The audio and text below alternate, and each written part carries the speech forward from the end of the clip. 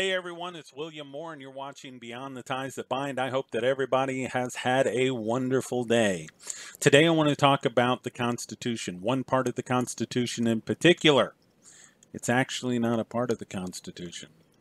It's the Second Amendment to the Bill of Rights. Now, as I've stated previously, the Bill of Rights was not a part of the original Constitution, which was being drafted in 1787 in Philadelphia during the coup d'etat, which was taking place to overthrow the current system, which was operating under the Articles of Confederation. The Bill of Rights was added later, about 2 years later. It's a rider to the Constitution, and it was added as a compromise because of men like Patrick Henry, Richard Henry Lee, and George Mason, and also Samuel Adams. So, when people talk about the Second Amendment, which right now, if you go online, because of what's going on in the Commonwealth of Virginia with the ban on what they call assault weapons, it's funny because I have never seen a weapon assault anyone by itself. Shouldn't it be called assault persons or assault people using a weapon for the purpose of assaulting someone? But these are not assault weapons. Anyway, when you go online right now, Facebook, YouTube, Instagram, certain blog posts, a lot of people are talking about the Constitution and the Second Amendment because of what's going on in the Commonwealth of Virginia, where they have banned, actually the House has passed a ban on certain weapons. So this takes us back to talking about the Second Amendment.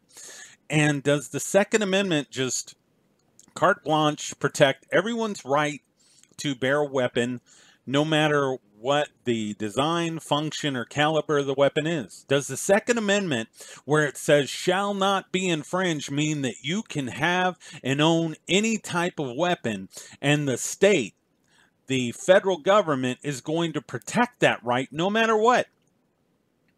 Does it mean that? I think we can see from history it does not mean that. So we need to look at the wording of the Second Amendment.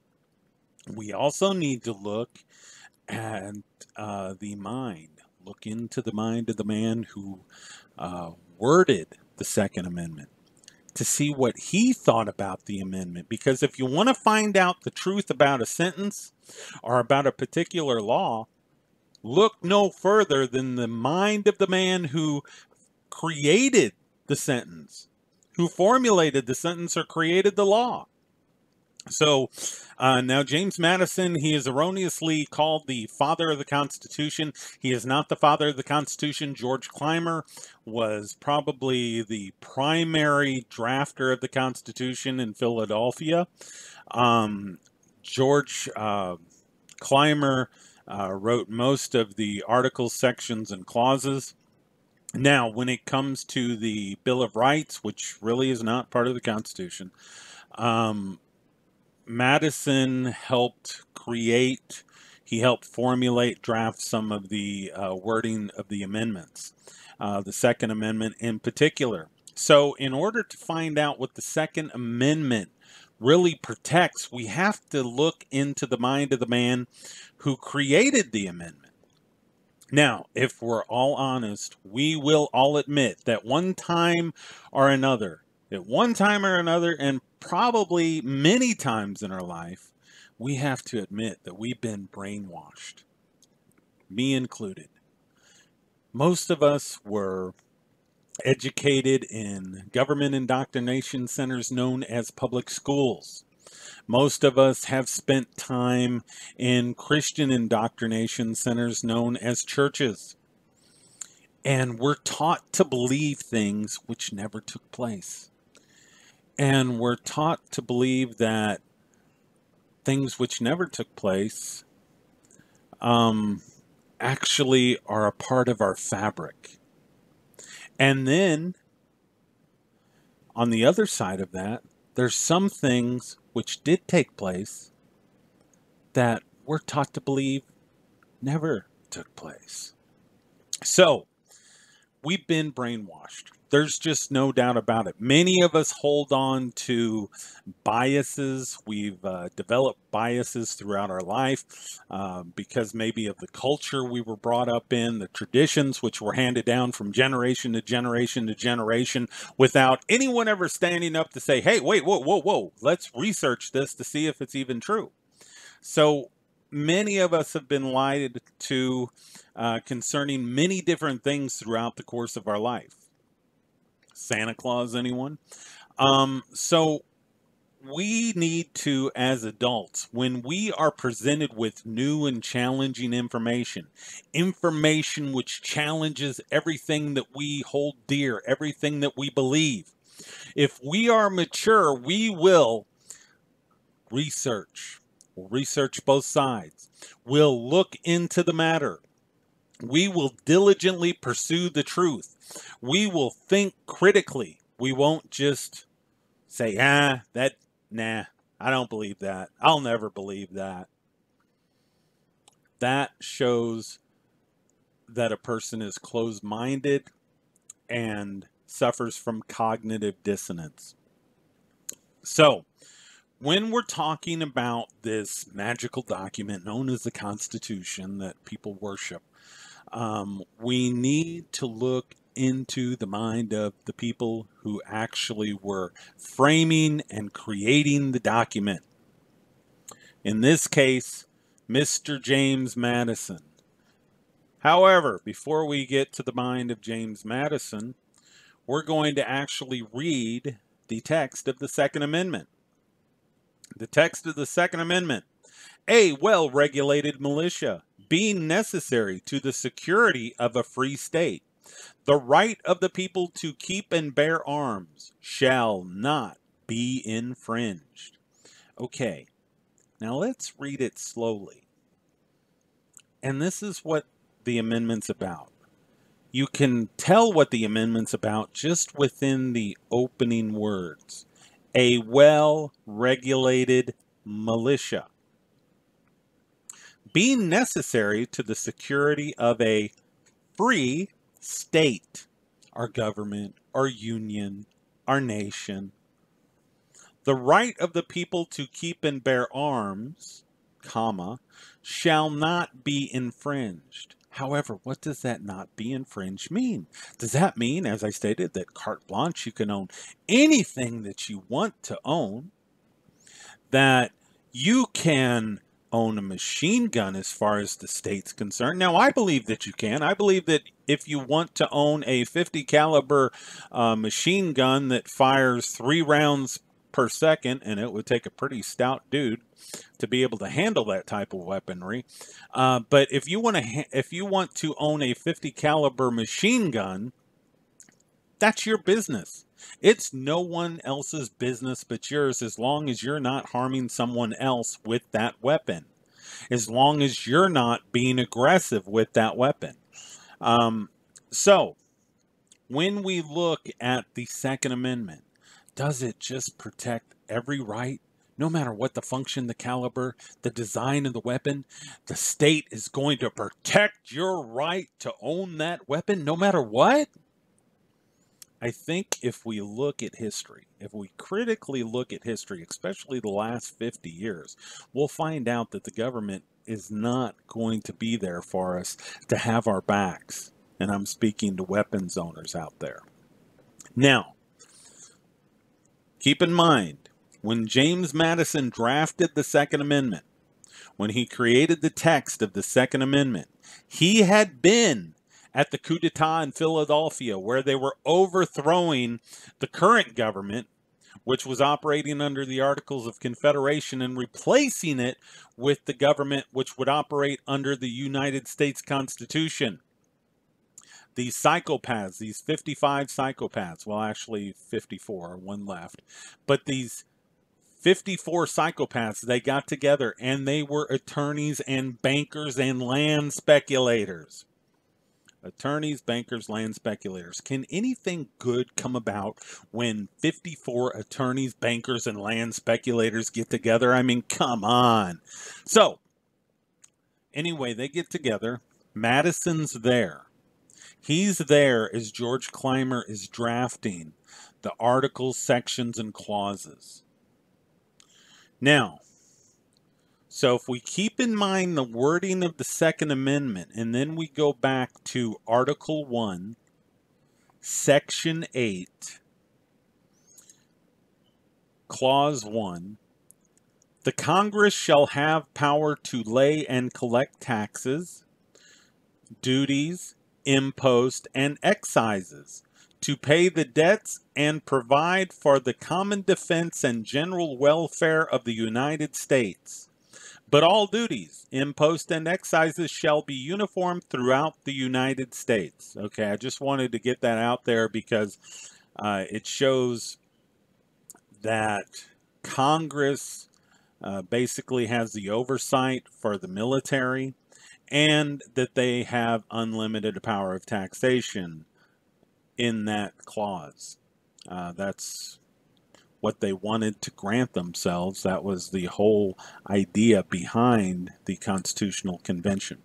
However, if we go down to Clause 15 in Section 8, it says, to provide for calling forth the militia to execute the laws of the Union, suppress insurrections, and repel invasions. So that's what the militia was for, to execute the laws of the Union, suppress insurrections, and repel invasions. Now, if we continue reading in Clause 16, we find to provide for organizing, arming, and disciplining the militia, and for governing such part of them as may be employed in the service of the United States, reserving to the states respectively the appointment of the officers and the authority of training the militia according to the discipline prescribed by Congress, that group of psychopaths.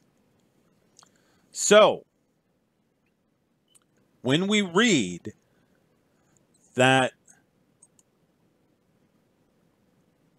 a well-regulated militia being necessary to the security of a free state, we can go back to Section 8 and we can read in Clause 15, to provide for calling forth the militia to execute the laws of the Union being that free state, suppress insurrections and repel invasions. Now, Congress then provides for organizing, arming, and disciplining the militia. Disciplining the militia. Arming the militia. So, there is no document within American history more blindly worshipped than the United States Constitution. The Constitution just confirms that history is always written by the victors. Napoleon stated that history is just a set of lies that's agreed upon by the winning side and used by the winning side to set their agenda. So, the framers in Philadelphia, they wanted to strengthen the power of government because under the Articles of Confederation, they had no power to tax and they had no power to pay the banks back. But Hamilton and Madison wanted to create a vehicle whereby they could pay the banks back. And we're talking central banks. Yes, back then there were central banks. 1913 was not the start of something new. So anyway,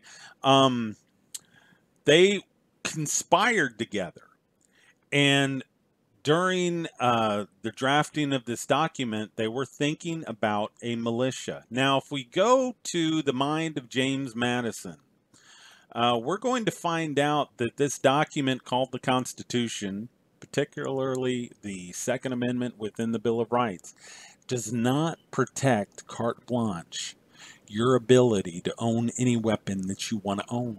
So quit using the Second Amendment to defend yourself, to defend your right, and now rights come from government, rights come from whatever document that is the governing document of the time. So you're saying that your right actually comes from the Constitution and that the government's going to protect that right. No. You know, you have freedoms which were given to you by your Creator. One of those freedoms is the right of self-defense. Look in the Torah, the first 5 books of Scripture. You have the right of self-defense, the freedom to defend yourself. So, James Madison, he presents a bill for the preservation of deer. In 1785, Madison twice submitted a bill to the Virginia General Assembly entitled "A Bill for the Preservation of Deer." Both times the House failed to act. The law would actually penalize people who shall bear a gun out of his enclosed ground. Now, there were a lot of people when you had that rally at the Virginia Capitol who were saying that they had the right, according to the document known as the Constitution, to actually carry weapons onto the grounds of the state capitol. That's not true. James Madison, when he wrote the Second Amendment, that people are saying protected their freedoms to carry a weapon on the Capitol grounds, when he wrote the Second Amendment, he was in no way protecting that type of freedom with weaponry. The law penalized people who shall bear a gun out of his enclosed ground, unless whilst performing military duty. So you could only have, as far as James Madison was concerned, you could only have this weapon inside your enclosed ground. Not just carry it wherever you wanted to carry it, not open carry, concealed carry. So we actually have a little bit more freedom being allowed, or permission being given, nowadays than what James Madison was thinking back then. In Madison's mind, there was a distinct difference between bearing a gun for personal use and bearing arms for defense. And the state had the right to regulate the personal use of weapons or guns. People, quit using the Second Amendment to defend your freedom. The Second Amendment means absolutely nothing. It is useless. It is powerless. So then you go on and you have the Rittenhouse affair. And I'm going to read through this as quickly as possible. But in 1778, during the American Revolution, a British ship called the Active carried American prisoners, including Gideon Olmsted. Olmsted organized the prisoners, and they took control of the ship and started to sail to an American port when they were overtaken by an American privateer.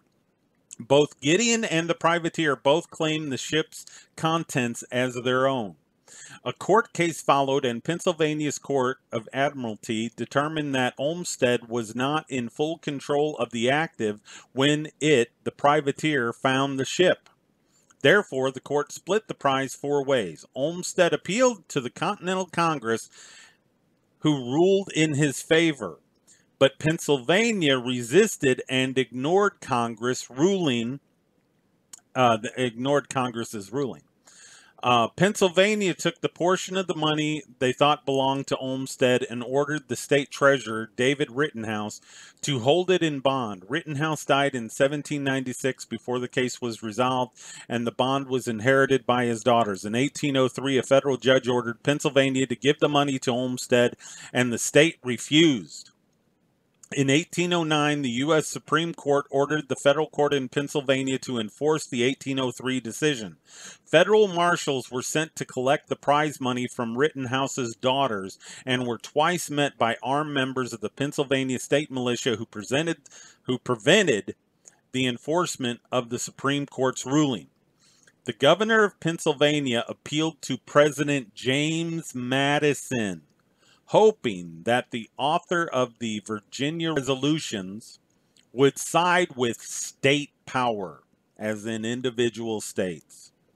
Madison responded that he was bound by the Constitution to side with the Supreme Court. Meanwhile, the federal marshal somehow got around the militia and arrested one of the Rittenhouse daughters. Another court case emerged. A portion of the new court case explored the role of the armed state militia resisting the federal government. After all, Pennsylvania exercised veto power over the federal government via the gun. Pennsylvania defended herself, in part, arguing the constitutional right of armed resistance. The U.S. Attorney, and therefore James Madison, responded that violence against the U.S. government was the same as rebellion and revolution. There was no constitutional right to armed resistance. The jury agreed with Madison and his U.S. Attorney. This case shows that Madison's government did not believe in the right to armed resistance, and therefore the Second Amendment was not about states being armed to fight off a tyrannical government. The Second Amendment was created so that the people would defend that tyrannical government. And if you just slow down and think about what you're reading when you read the Second Amendment, and then you go back to how this man who worded the Second Amendment thought, you'll see exactly what it means. A well-regulated militia, a controlled militia, being necessary for this government to do whatever it wants. The right of the people who are in those militias shall not to bear arms shall not be infringed. This is what Patrick Henry was arguing against, this well-regulated militia, which could render individuals defenseless against the United States government. Patrick Henry knew more about the Constitution, and he knew the men who were responsible for framing the Constitution better than anyone alive today, and that's why he argued against it.